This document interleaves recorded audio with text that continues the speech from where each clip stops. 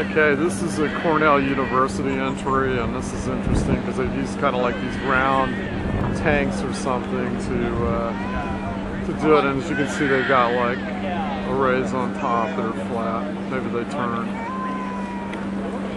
And pretty cool.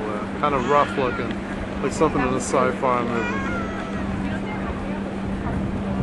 And then they got the water evacuated tubes on the outside that would do heating and stuff.